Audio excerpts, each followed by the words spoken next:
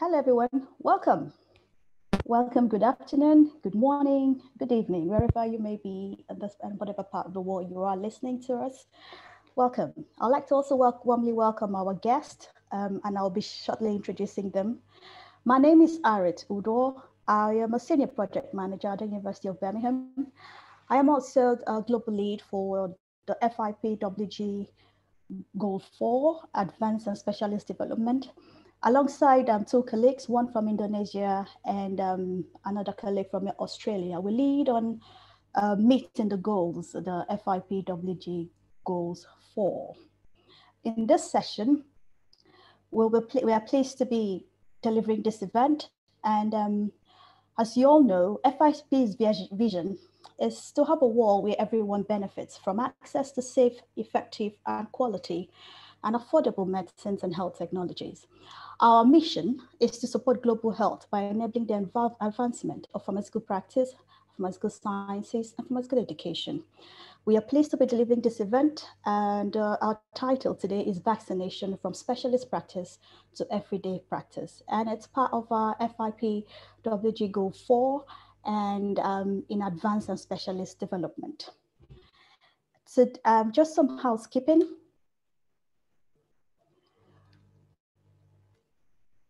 This webinar is being recorded live and is also being live streamed via Facebook. The recording will be freely available on our website. We've got it on the screen over there. You may also ask questions using the question box that are provided. You're welcome to also provide feedback at the end of the session and just let us know, what you thought about the session when we finish. We'll also invite you to be an FIP member if you are not yet registered with us. Right now, I'm going to hand over to my colleague, Dazak, to introduce herself and also say a few words. Dazak? Hi, good afternoon, good morning, good evening for everyone who's watching and also to the panelists. First of all, let me introduce myself. I'm Desa Ketut Ernawati. At the moment, I'm an academic and researcher at Faculty of Medicine, Universitas Udayana, Indonesia. And together with Arit, today we will be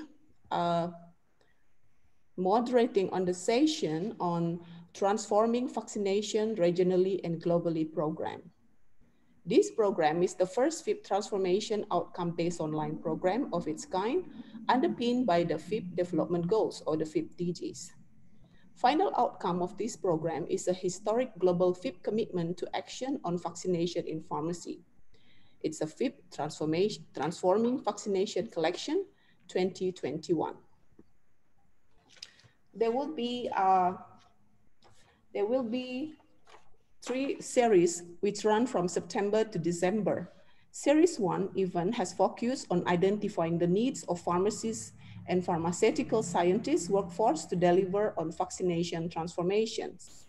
Series 2, which is our current series, this event will discuss the action required to deliver on the needs identified in Series 1, aligned to the FIP Development Goals. Series 3 will focus on FIP member organization across 6 regions and how they have addressed or will address this action to deliver on the commitment to transform globally and regionally. Over to you, Arit. Well, thank you, Dazak. Our series will be. This series, would help us create some information about, put our information out there about what our colleagues are doing in other parts of the world. And our main focus really is transforming vaccination regionally and also globally. So you can actually refer to our web pages. I think the address is there on the screen.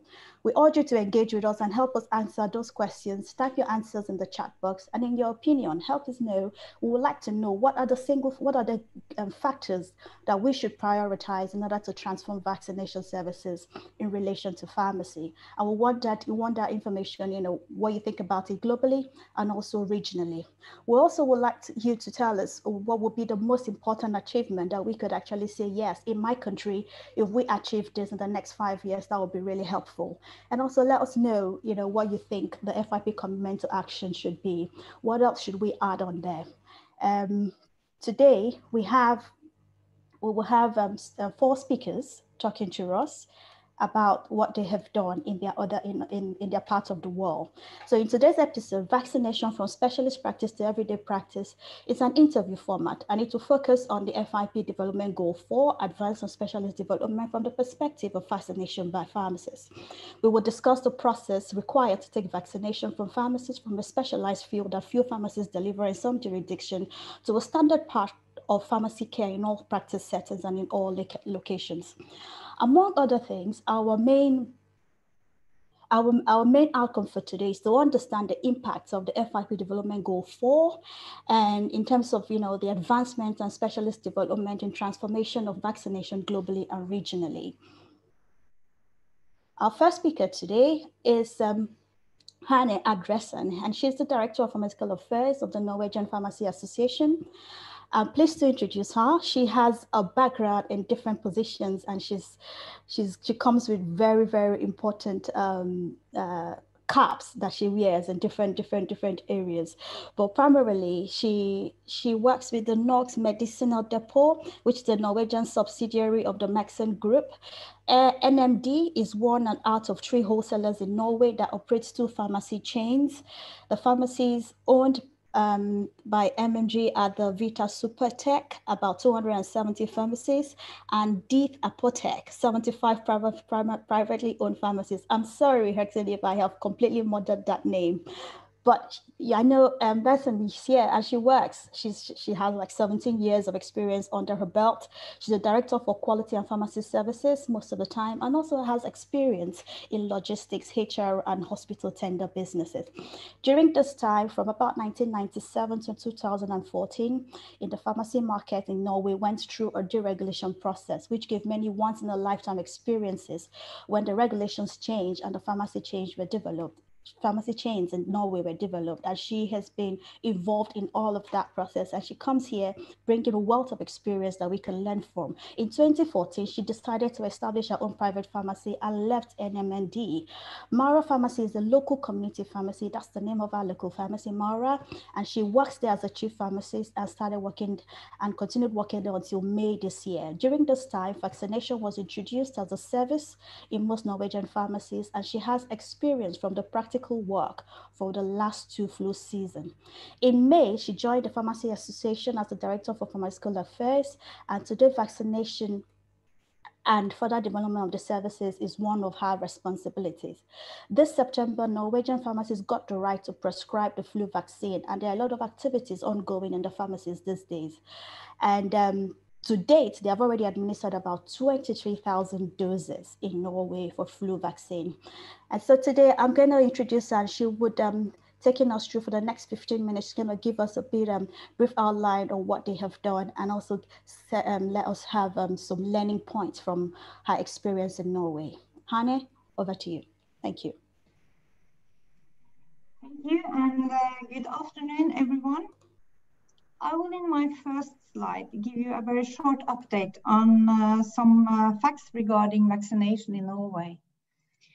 In our country, vaccines and in the immunization program are distributed by the Norwegian Institute of Public Health. They organize yearly tenders and operates as a wholesaler for vaccines. Vaccines are distributed by the Institute to the municipalities and further to the doctors and local vaccination centers. The national immunization program includes vaccination for the children, seasonal influenza, and this week COVID-19 vaccines will also be included in the program. We have today no program for vaccination of adults other than seasonal influenza to people in the risk groups. All the vaccines are reimbursed to variable extent by the state. And as mentioned, it is the municipalities that's responsible to offer vaccine services to the public. All vaccinations should be registered in the national register called SYSVAC. In the slide, you see that we experience about 900 deaths per year due to seasonal influenza. And you also see that the vaccine coverage in our country has been quite low. Last year, we achieved only 39% in the risk groups. We also have a very high pressure on primary health care.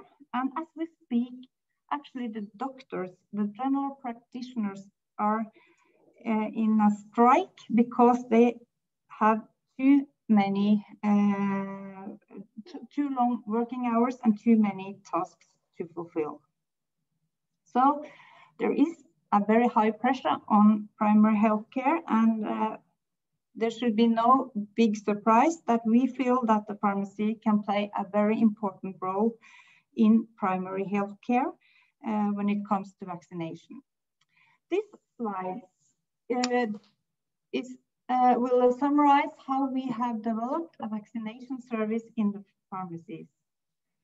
It all started in the pharmacies in 2017 when one of the pharmacy chains started cooperating with some doctors.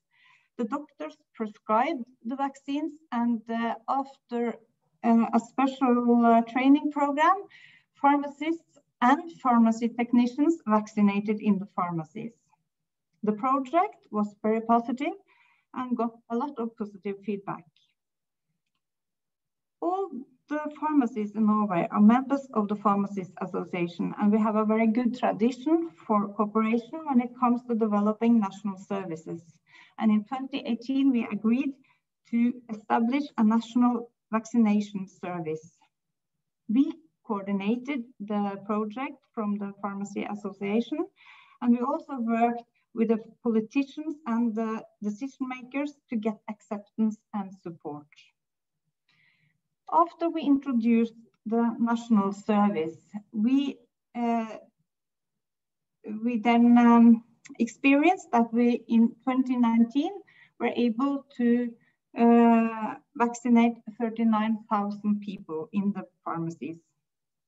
But all the vaccines still had to be prescribed by the doctors. That was a challenge for us. Another challenge was that the vaccines in the pharmacies are not reimbursed by the state. But the feedback from the people that went to the pharmacies to get their vaccination were very positive.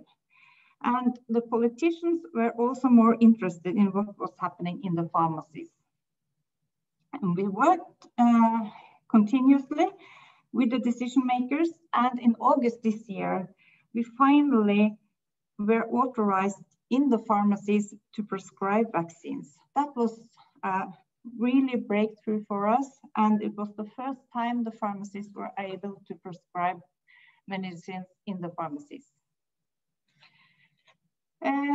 We have a standardized program for administering the vaccines. I will not go through it in detail, but it's available on our intranet for the pharmacies.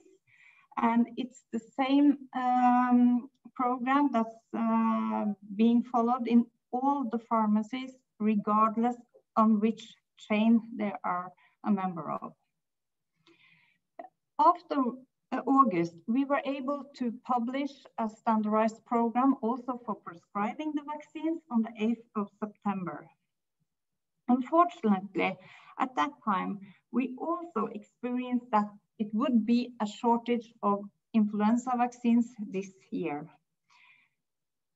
The pharmacy chains, they already in February ordered a lot of vaccines, about 300,000 vaccines, and the Institute of Public Health also ordered 1.2 million vaccines, but we experienced that it will not be enough this year.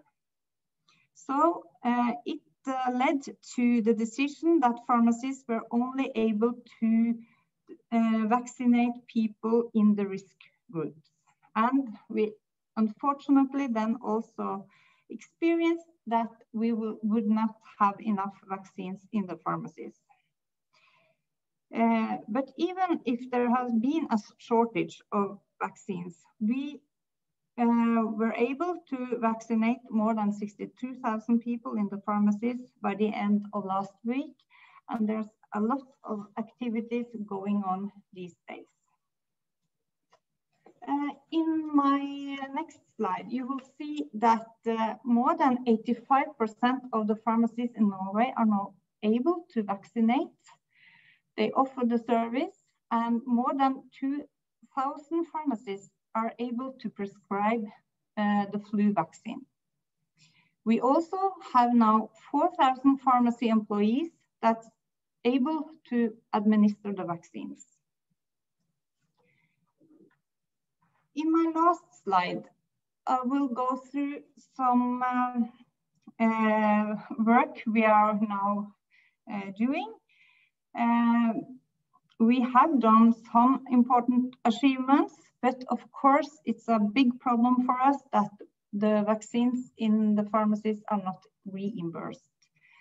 So people going to the pharmacies have to pay out of their own pocket, but if they go to the physicians or to the vaccination centers, they will not have to pay the same price. So now we are working to be a part of the national immunization program, and we would like also to include the COVID-19 vaccines into the program for the pharmacies.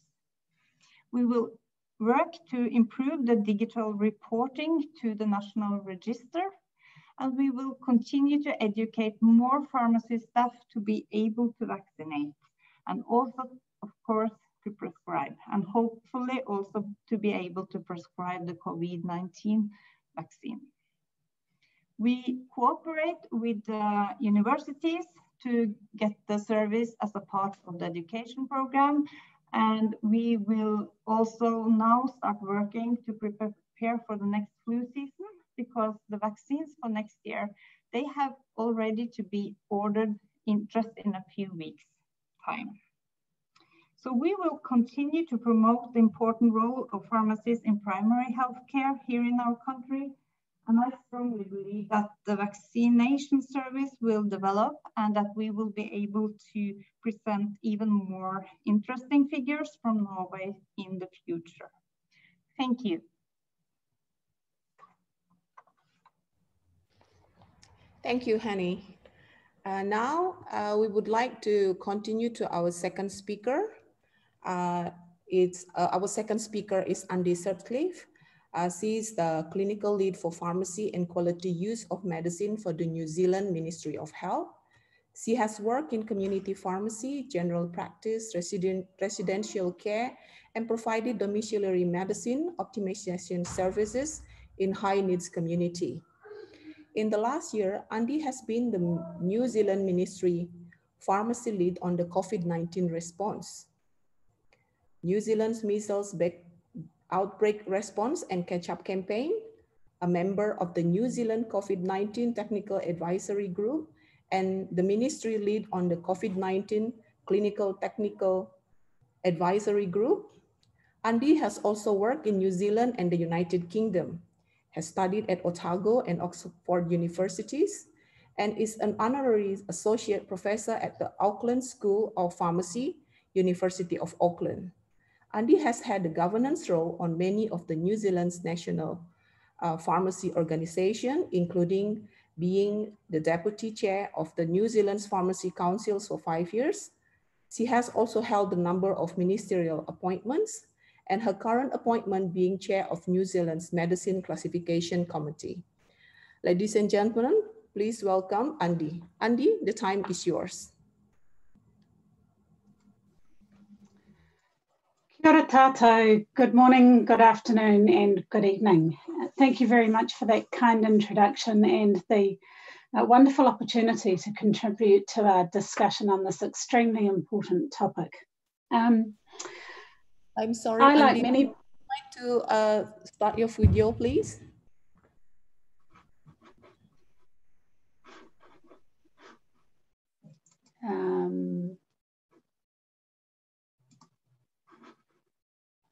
Apologies, it didn't, there we go. Sorry about that. Like many people on today's session, I've spent lots of hours over the last few weeks listening to our global pharmacy leaders talking about the different steps on this pharmacist vaccination journey. Today I thought I'd take the opportunity to share some reflections on the things that I have that we have had to put the most resource and energies into at a central government role to positively influence those who are writing and implementing our policy. Could we go back one slide, please? Sorry. Thank you. The organisations that are whose logos I've put on the slide here today are the organisations who have had probably the lead role in the things that I will be sharing in tonight's talk. But I want to acknowledge that there are a wide range of pharmacy sector champions and leads who have and continue to play a really important role across our whole system in shifting pharmacist vaccination to business as usual practice. The areas I'd like to reflect on are the legislative and regulatory framework, scopes of practice and competence standards, contracting mechanisms and funding mechanisms, and patient records. Firstly, in the context of legislative and regulatory frameworks, I have been surprised how often in this journey I have been told that something that we wish to achieve isn't supported or enabled by our law. Yet when we've gone and asked the hard questions and done the due diligence, more often than not, the barrier isn't in the legislation, but it's in some other system, part of the system instead, like a contract that needs to be changed or a practice guidance that needs altering. So one reflection I would share is that it's really important to understand what your local legislation and regulatory framework enables and supports. If it is a change in legislation that's required, the process is probably quite clearly prescribed. However, if the barrier isn't in the legislation, then having a really good understanding of what the barrier actually is and who owns that barrier, who holds the levers, and who you need to engage with to get support for a case for change. In New Zealand, like in a lot of countries, the main regulatory barrier was the requirement for a prescription to be able to provide a vaccine. In New Zealand, we have a ministerial committee called the Reclassification Committee, and that classifies medicines. And we've had a number of pharmacy sector champions who have taken up multiple cases to that committee to free up the classification of a number of our vaccines. Initially to pharmacists only, which has supported pharmacists to provide vaccines within pharmacy. But recently we've achieved some change in influenza and our measles vaccinations to support pharmacists to also be able to take vaccination services out into their communities to be able to improve equity of accessing and support high needs populations. In the next slide, I've provided an example of the New Zealand scope of practice for pharmacists. The way health professional regulation in New Zealand works is that if a scope of practice clearly articulates a role, then there will be competence standards and accredited training that underpins that scope. Now that's a concept that's well understood across the health professions, but one of the learnings that I've had in my role at government is that that isn't necessarily well understood across the whole of the health sector, and in particular, it's not being well understood by our policymakers. So we've put a lot of energy and resource into ensuring that that is well understood and that that information is really easy to find. So we have worked to ensure that the training for all vaccinators, regardless of which health professional is providing the services, is consistent across the sector. And in the next slide, there's a link to our Immunisation Advisory Centre, and at their website, it's very easy to find our immunisation handbook, which clearly articulates all of these concepts. So easy to find. In addition to that, in our immunisation handbook, we've gone that one step further and made it really clear that pharmacists, when they're doing vaccination, don't need extra cold chain accreditation. That is a routine, business as usual part of our pharmacy audits for pharmacy licences under our Medicines Act, and has always been the case, but it hasn't been well understood. So we've again worked to ensure that that understanding is there in the minds of our hearts and minds of our policymakers, but also again that the information is easy to find. And we have also in New Zealand, we have the Pharmaceutical Society, who's starting to provide training for our intern pharmacists, again to the same standards. And one of our 2 universities in New Zealand is starting to train our students, and again to the same standards. And we're making certain that those at central government understand that these standards are all consistent. One of the other areas that we have had to we've put a lot of resource and time into is ensuring that our policymakers understand that we have a nationally consistent pharmacy contract across the country.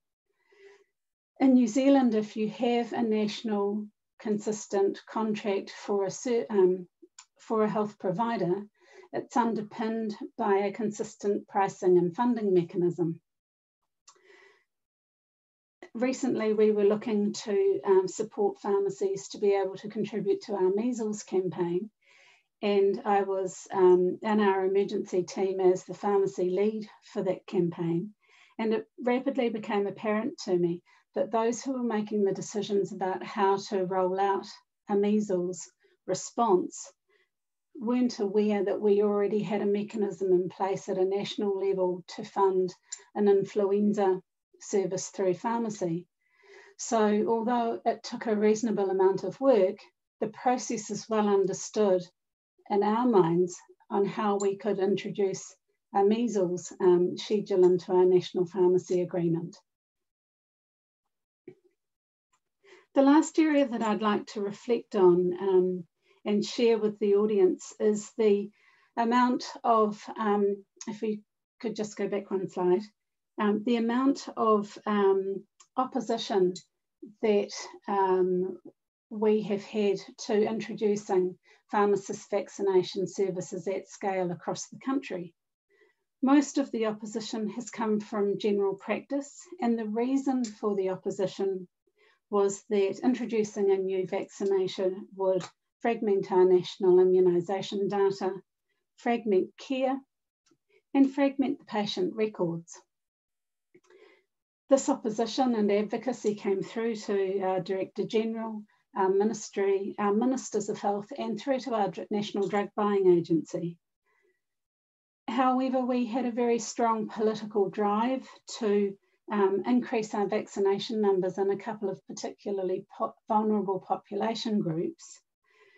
And so we were able to work with our policy decision makers and our data and digital and our immunisation team at central government to support a case to build a web-based portal which supported pharmacists to be able to not only look up a person's vaccination status, but also to contribute the information around the vaccination that they were giving themselves to the patient's record.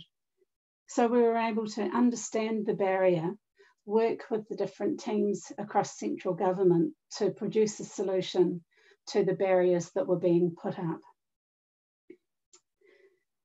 So all of these areas that we have worked at across the whole pharmacy vaccination journey, I think has set us up to, I hope, achieve quite a sea change across our health sector in the way that pharmacy vaccination services are viewed.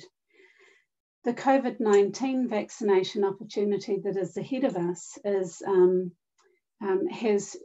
huge potential for shifting the thinking of pharmacist vaccination services as a business as usual service. In New Zealand, our conversation around a COVID vaccine is unfolding with our all of government vaccine response team, COVID vaccine response team, with myself alongside as the pharmacy lead and our general practice medical lead, all being around the table with the intention of bringing all vaccinators into the conversation and coming to a common agreed position as to who will provide what services across our health sector to vaccinate our whole population, which is quite a different conversation to the one that we were having 10 years ago when we started this journey. So in the last slide, this demonstrates to me what a sign of success will look like when newspaper and media headlines that talk about pharmacist vaccination services as business as usual and an expected service will be easy to find. And when all of the signals that our health system sends will send a clear signal that your local health professional and local pharmacist who is vaccinating is trusted and safe. And then we will be truly in a position to drive equitable access to vaccination for all of our populations. Thank you.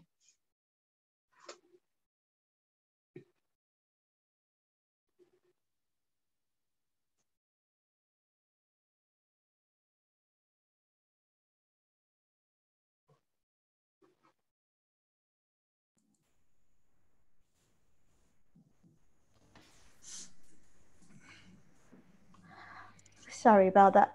Our next speaker is Greg Eberhardt, but before I invite him to speak, we have a question here for Hannah from Norway. And the question is from an anonymous person. They didn't put the name, but they're asking that now that pharmacists are allowed to prescribe vaccines in Norway, does that mean patients no longer need to get a prescription from a doctor? And there are two parts to that question. The other question is, are pharmacy technicians also allowed to administer vaccines in Norway? Over to you, Hannah. You can give us a quick answer to that. Yes, I will answer the question. Yes, pharmacy technicians can go through the same education program and be able to vaccinate as in the same way as the pharmacist in the pharmacies. And when it comes to prescribing the vaccines, it means that the public don't need to go to the doctor. They can just go to the pharmacy and to have a prescription and to have the vaccine in the pharmacy. Oh, brilliant. Thank you very much. So our next speaker is Greg Eberhardt. Greg is the registrar of the Alberta College of Pharmacists. He contributed to the establishment of the National Association of Pharmacy Regulatory Authorities in 1995. He has provided leadership nationally through the Canadian Pharmacists Association and the Council of Pharmacy Registrars of Canada. In 2008 to 2009, he participated in the CPHA Blueprint Steering Committee that developed a blueprint for the future of pharmacy in Canada. Greg led the development of the provincial legislation proclaimed in 2007. It was a legislation that enabled pharmacists in Alberta to prescribe and administer drugs by injection. He was a member of the Alberta Pharmacists Association Pharmacy Practice Models Initiative, an advisory committee, and in a demonstration project in 2009, he focused on the innovative reimbursement methods for pharmacists practicing in new practice models. Greg was a member of the Minister's Advisory Committee on Health in 2010 and was mandated to lead the development of the new umbrella health legislation. And he's a member of the Provincial Health Information Executive Committee. He's a member of the Primary Healthcare Strategy Working Group and co-chair of the Cultural Change Expert Advisory Group. Also in 2010, Greg led the development and signing of a tri-provincial resolution between the regulatory colleges in Alberta, British Columbia, and Saskatchewan to work together in supporting the principles of Western Economic Partnership agreed to by the provincial premiers. In 2008, Greg was presented with the University of Alberta Alumni Honor Award in recognition of a significant contribution made over a number of years to his local communities and beyond. In 2011, he was amongst the 103 Albertans awarded the Alberta Pharmacist Centennial Award for Distinction for having advanced pharmacy in Alberta to the leadership position it holds today. And in 2014, Greg was honored with the Outstanding Pharmacy Alumnus Award in recognition of pharmacy alumni who has made outstanding contributions to their profession, to their communities, and to society at large, or to the University of Alberta Faculty of Pharmacy and Pharmaceutical Sciences. Greg comes with a lot of experience, and we are glad to have him here with us. Greg, over to you. Thanks so much, Arit, and good evening, good afternoon, and good morning to colleagues around the world.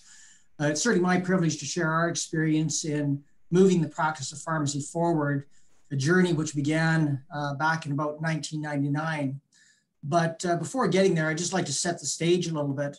Alberta is one of 10 provinces in Canada. We comprise about 10% of the Canadian population. We have about 4.4 million Albertans that reside in Alberta, and they are served by about 5.7 thousand pharmacists through about 1,500 community pharmacies. We don't recognize the administration of drugs by injection or immunizations as a specialty. Rather, when we began the discussion, our goal was to build capacity and have as many pharmacists as possible serve the public health needs of their patients. Immunization programs in Alberta are administered by the Provincial Health Authority. They set policy for each annual immunization program, and we're happy to be part of the leadership team that contributes to that. So let's just talk about our journey. We began this journey back in about 1995 when it was observed that provincial immunization targets were not being met, and that included seniors, infants, and chronically ill individuals. And there was a real opportunity for pharmacy to contribute to public policy changes. Our premier established a provincial initiative to change the role of all health professionals, recognizing that there was going to be a shortage of health professionals as our population grew and as the population aged.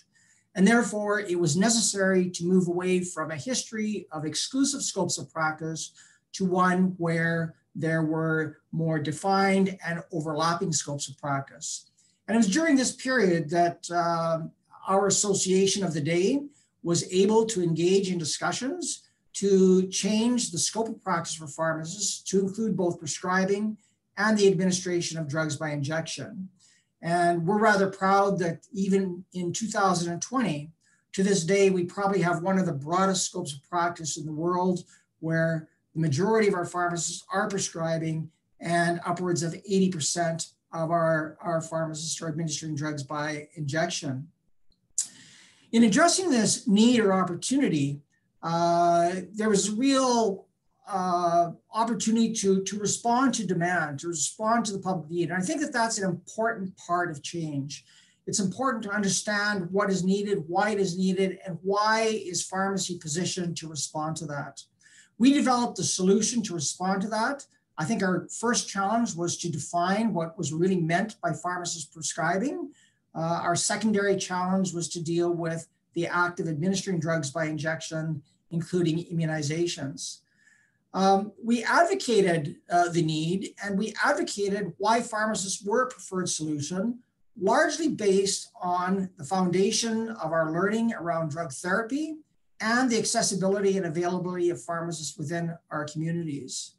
I think that our ultimate success was through our effort to build alliances, both with regional health authorities and with other health professions, specifically the profession of nursing, because until that time, the administration of drugs by injections and immunization programs were largely developed or delivered by public health nurses.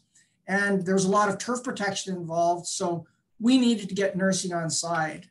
At that point of time, registered nurses in Alberta did not require an undergraduate degree to become a regulated health professional. And it was the desire of their college that an undergraduate degree be a fundamental educational requirement for that profession. That allowed us to enter into an arrangement with nursing whereby we would support their efforts to gain the educational needs that they desired if they would support our efforts to allow pharmacists to prescribe. And that was just an example of the synergy that was important to moving our agenda and our interest in pharmacists taking on this role forward. We pursued legislative amendment, and new authorities for pharmacists were approved in 2007. As I look back and consider some of the lessons that we learned during that period of time, it was really important to understand why pharmacists were a solution to this particular problem. And it was necessary for us to frame that appropriately and necessary for us to build a model around it so that it could be understood by policymakers and individuals who influence policy. That model needed to address what pharmacists could do and how they would address to the problem and why they might be the preferred choice. We also need to consider how and if, we need to consider whether there were any risks and how we would mitigate those risks if they were presented. I think ultimately we had to reimagine how. We needed to build alliances and get other opinion leaders to advocate for us rather than pharmacists advocating for themselves. I'd like to now talk a little bit about building about building capacity. So once the legislation was approved, we began the journey of building competencies, training standards, and a process for authorizing pharmacists to administer drugs by injections, including the administration of vaccines. There was no funding available for pharmacists at this point of time, so that journey was very much about encouraging pharmacists to see this as an opportunity for the future and an opportunity for them to better meet the needs of the public. One of our learnings from other countries was that the act of prescribing created a new opportunity for pharmacists to build a different type of relationship with patients. And now that pharmacists in Alberta were going to be prescribing, a change in the relationship was very, very necessary. We fundamentally had to change what pharmacy looked like and change the paradigm from a dispensing retail environment to an environment and a culture that focuses on pharmacists as primary caregivers. During the period of 2007 to 2010, we began to build capacity, but it was still a very, very small percentage of pharmacists that were involved. The first public payment that was available to pharmacists came in December of 2010 during the H1N1 outbreak. And it was at this point in time that our provincial government found that they just could not meet the demand, could not meet the capacity that was needed to immunize the population of Alberta during that particular outbreak. And therefore they needed to reallocate resources to support pharmacists in this journey. Public funding continued to expand, and we received our first funding for seasonal influenza in 2012. And that journey has continued. As a matter of fact, just yesterday, we received an announcement that pharmacists are going to be receiving public funding for other vaccines in the future. In 2012, the role of pharmacists in providing immunization and administering drugs by injection was starting to spread across Canada. And the National Association of Pharmacy Regulatory Authorities developed and approved competencies at that point of time. These competencies are now national scope and are the foundation for national programs training pharmacists in this area. Many of our practice leaders who had a succinct interest in this role of administering drugs by injection and immunizations chose to take on additional training and receive international accreditation. We now have pharmacists that are involved in travel clinics where they spend the majority of their time engaged in clinical care with individuals who are traveling the globe and making sure that not only are their medications managed, but they are getting the appropriate immunizations to support them in those journeys. So looking back in this period, again, what are some of the lessons we learned? The administration of drugs by injection and the provision of immunization fundamentally changes the pharmacist's relationships with patients. The concept of touch brings you much closer and it further advances the element of trust that is important as our role as clinicians. We used Cotter's 8-step cycle for change and found that this was very realistic and true to the population of pharmacists in Alberta. That while this was an academic model coming out of Harvard, by virtue of our reflections and our practices, it was something that was important to moving change forward in our province. I would submit that reimbursement can't be the driver of change, but it is an important catalyst. Today, we have more and more pharmacists that are involved in providing immunizations, and that uptake has been driven largely by the availability of funding for these roles. I'd like to now share with you some of our experiences that we have had over the course of the past 13 years since the scope of practice changed. In referring you to this particular slide, I have included a link to the competencies for the administration of immunizations of any regulated health professional in Canada. The National Association of Pharmacy Regulatory Authorities now recognizes this document, but has added one additional competence to it. And it is included within the link that I've provided to you.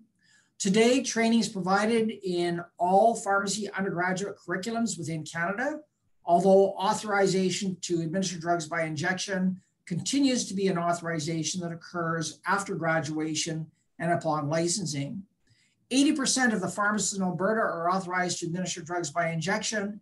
And during the 2018-19 influenza season, pharmacists administered 55% of the publicly funded vaccines. Then that's equivalent of over 724,000 doses. As we move into 2020, those numbers continue to incline. As we look at this from a public policy perspective and we look to the populations that we serve, the public now expects pharmacists to administer vaccines. That was something that they were quite opposed to prior to 2000. This wasn't even on the public's radar.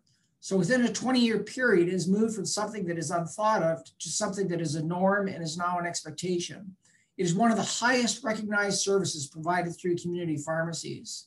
Pharmacies are seen as an accessible solution by government, and through these experiences, government now calls on our college and the Alberta Pharmacists Association to participate in policy development in advance of the annual influenza campaigns, and we are both involved in contributing to planning around COVID-19. I think it's important to emphasize that government platforms matter.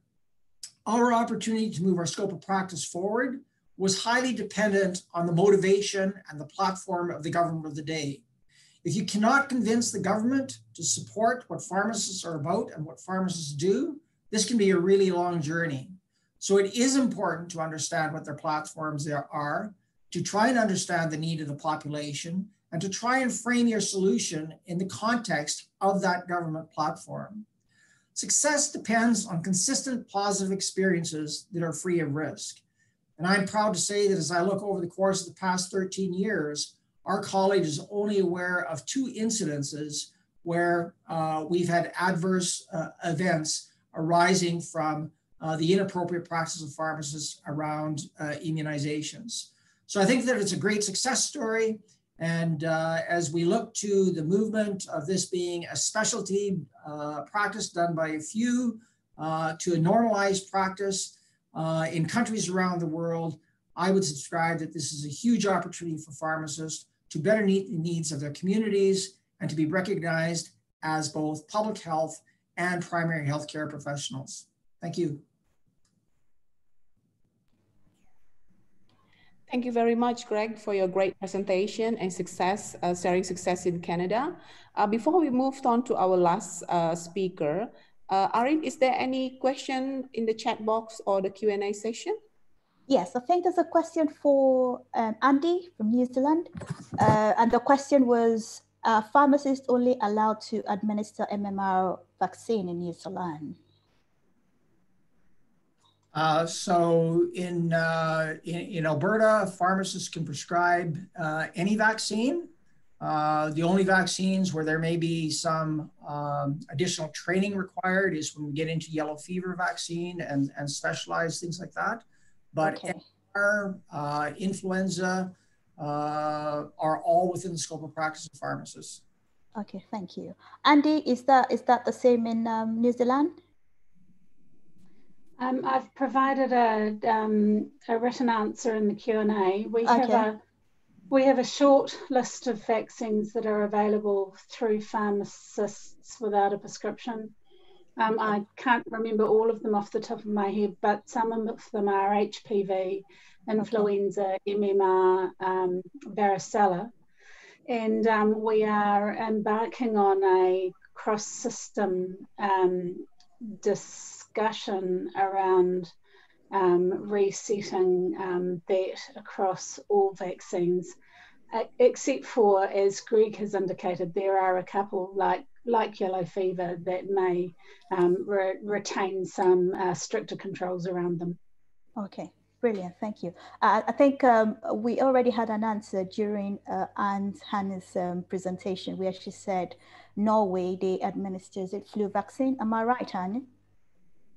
Yes, okay. It's right. We can only prescribe the flu vaccines, but we administer also other vaccines. Okay. Most of the pharmacies. All right.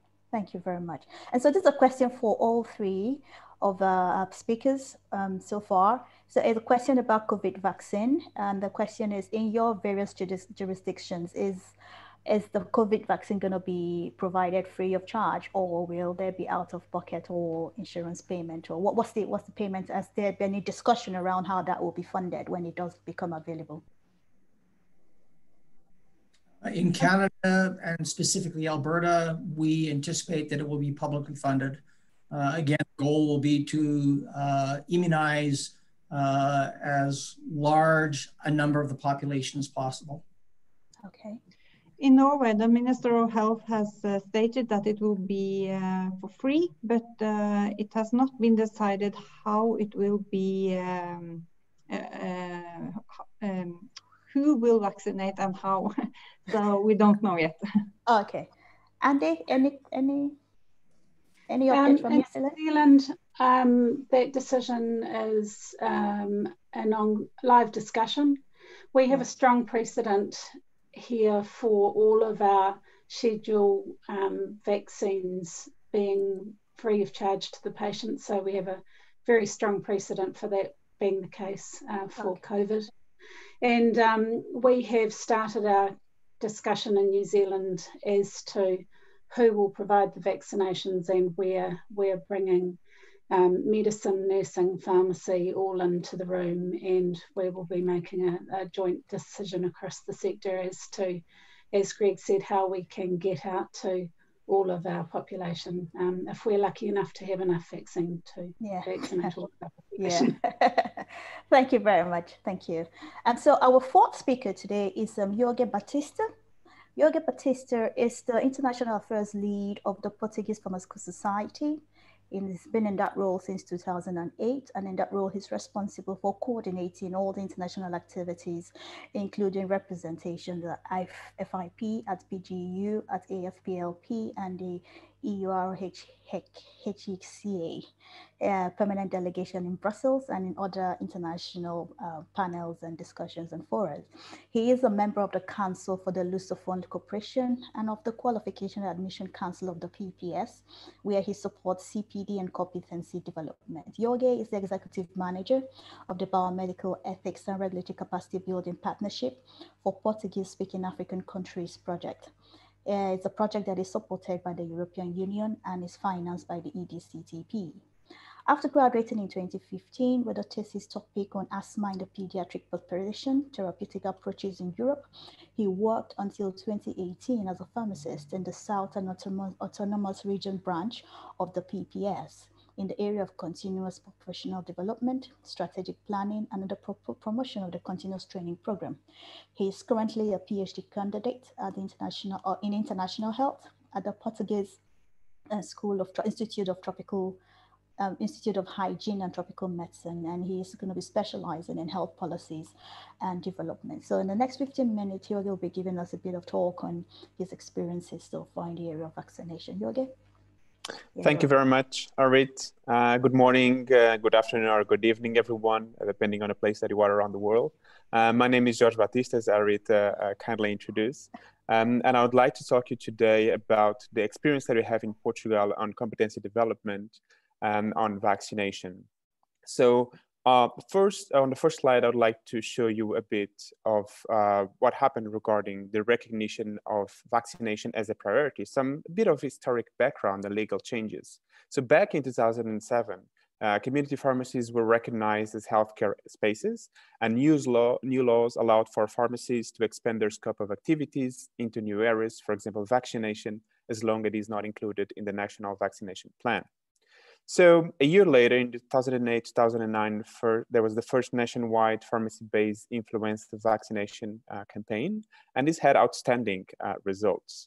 In 2010, the medicines regulator, Infarmed, recognized the Portuguese Pharmaceutical Society, so the PPS, that is the regulatory body that regulates the pharmacist profession in Portugal.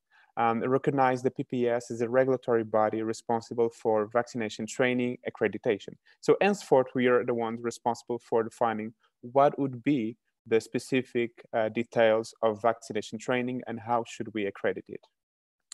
3 years later, in 2013, we created and developed the first pharmaceutical competency. It's good to compare that, for example, Greg and Alberta mentioned it was in 2012, so the timings seem to be quite aligned. And fast forward to 2020, so as of today, we have certified over 5,000 pharmaceutical competencies. And to speak about of this pharmaceutical competency, I would like to show you on the next slide the certification model that we have in Portugal. So to be able to vaccinate, first of all, pharmacists need to go through a theoretical and practical training.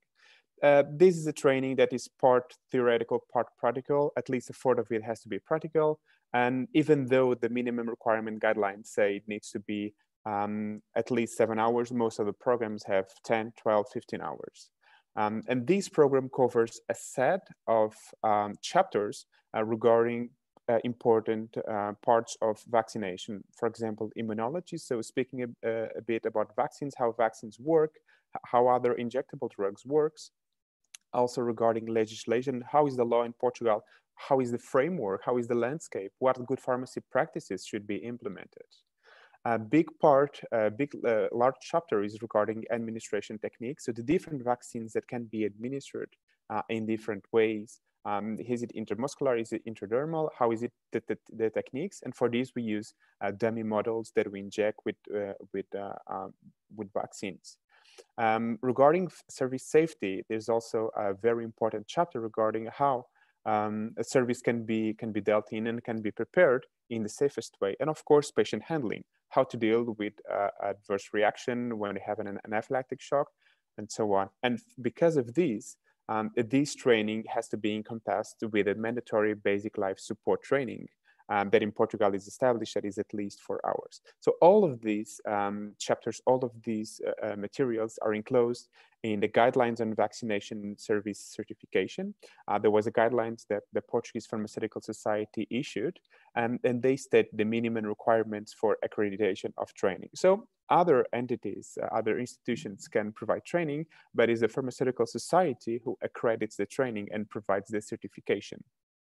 Regarding the specific competency, on the next slide, I will show how the pharmaceutical competency has been certified since 2013. First of all, competencies are valid for a period of 5 years. So every 5 years, you need to go through revalidation or recertification training. And this recertification training has a set of skills and a set of competencies, a set of knowledge that needs to be acquired, which is also described in the guidelines that I previously showed. And this kind of knowledge recycling is mandatory every 5 years in order to encompass with new data, new information, new vaccines that could be enter the market. To provide the service as a certified pharmacist, you need to go through the initial training. every 5 years to complete the recertification course, and also to have evidence of continued activity. And this is the main focus on the competency model of the Portuguese Pharmaceutical Society, that to be competent in a certain area, to have a valid competency, a pharmaceutical competency, you have not only to acquire the theoretical knowledge, but also the practical. So you need to have practice in order to ensure that you are competent to a certain service, in this case, vaccination. So this is the framework that we have been used since 2013 until today. And as of 2020, we can see that at this moment, we have more than a third of community pharmacies have their valid competency, have their valid pharmaceutical competency in vaccination and injectable drugs administration. This is a service that is highly regarded in Portuguese pharmacies. And it's known that on the first ever survey that was done in the first vaccination-wide campaign, 92%, over 92% of patients were satisfied or highly satisfied with the service provided in the pharmacy. And this shows outstanding results, not only to patients, but also to pharmacists who were able to expand their practice. And of course, for public health coverage, that we can see that these vaccination rates can skyrocket.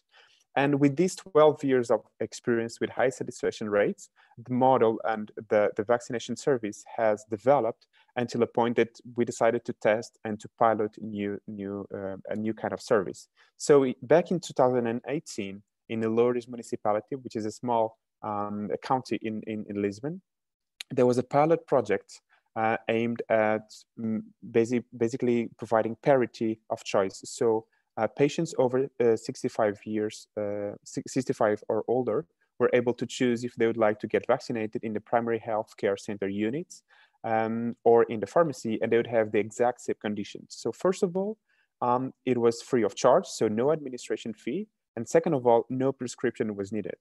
And that pilot project that ran for 2.5 months in the last months of 2018 saw the flu vaccination rate up to 32%. So there was an increase in the vaccination rate up to 32%. And this showed incredible and outstanding results that really, if you give parity to the to pharmacies, so if they can administer vaccines in the same conditions as they have in primary healthcare center units, you actually can increase vaccination rate. So it's good, it's a positive aspect in order to meet the target of WHO on vaccination of 65 years or older of patients. That is 75%. I'm proud to say that last year we hit the mark of 76%. So we're just 1% above the WHO mark, which is very good news. So for the seasonal flu that we are experiencing now in 2020, 2021, pharmacists can vaccinate in the same conditions as primary healthcare center units, which is a very good measure and a very good policy in order to increase the vaccination rate.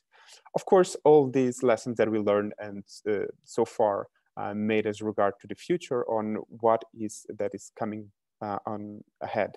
So in future perspectives and reflecting on the lessons learned, we are confident to say that pharmacies are now comfortable in expanding the vaccines that are administered by pharmacists in community pharmacies. So far, there has been no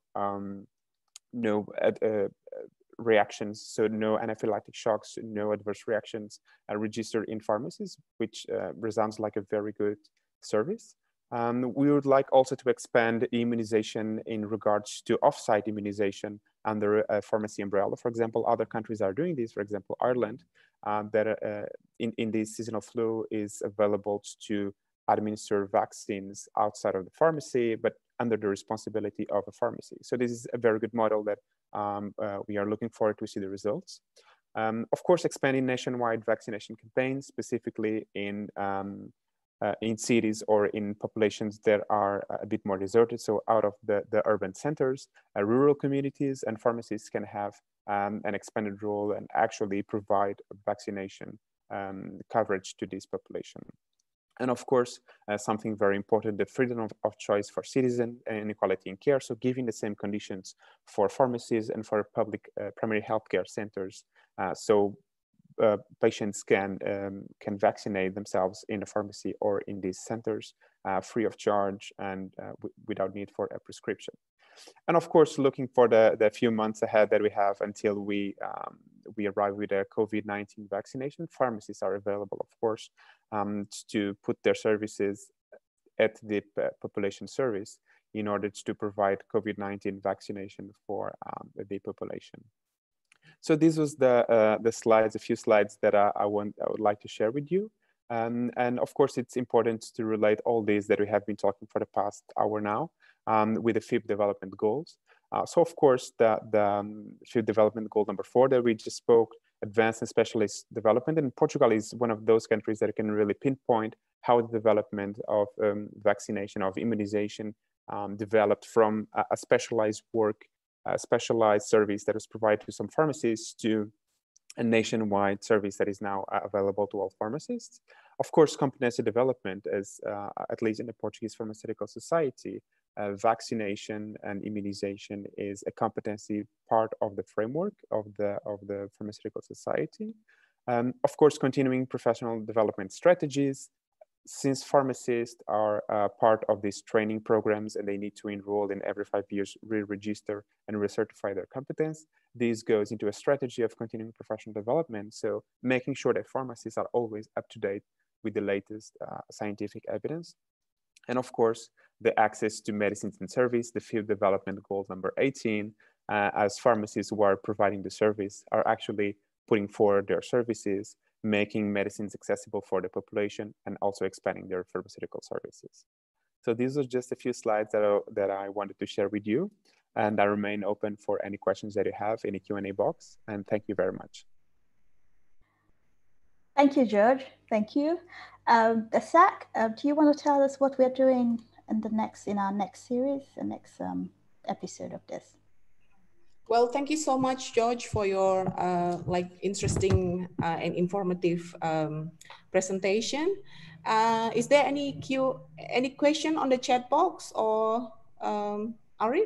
Before I think we've answered all the questions that have come in since. Okay, that's great. Okay, for the last session, so our next event will be joining our next event on the 3rd of October. That will be at 2 standard time, and we will have a speaker, Sofia Segura. She's a professor at University of Costa Rica, and also from Ireland, Pamela Logan, as well as from Hong Kong. They'll talk also on empowering pharmacists to deliver vaccination at health system level, which will guided by our moderator from FIP DG7 on advanced integrating services. And so I think is there any more question to be asked?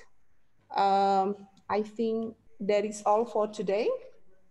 Yeah, well, just a final one. So you have access to the website where you can actually continue to familiarize yourself, if you haven't already, with our development goals and see the things that we are doing towards trying to meet these goals.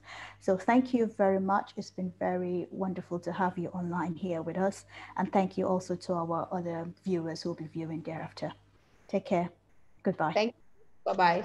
Bye, everyone. Thank you very much. Thank you, George. Interesting session. Thank you very much. Thank you, everyone. Goodbye, everyone. Thank you. Thank you, everybody. Bye-bye.